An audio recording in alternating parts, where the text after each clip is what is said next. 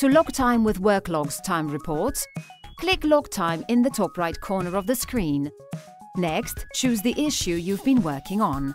You can either select one from the suggestions or start typing the summary or key of the issue to narrow the search. You can add a description if one is needed, then select the date and the amount of time you spent on this task. The field Original Estimation will be automatically filled if the issue was estimated earlier. Click Submit to log time and save the changes. Note that they will be reflected on the Worklogs view.